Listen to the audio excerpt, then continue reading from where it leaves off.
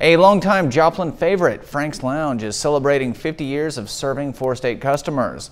The pub was established back in 1970 and has been serving up cold brews and big smiles ever since.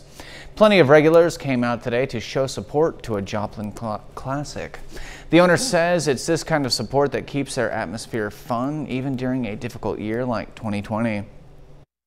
Well, when we opened, Al Reynolds was the liquor control agent, and we moved from 625 Joplin up here, and he was to get our license transferred and all this. The day we opened, we didn't have a license, and Al said we couldn't open.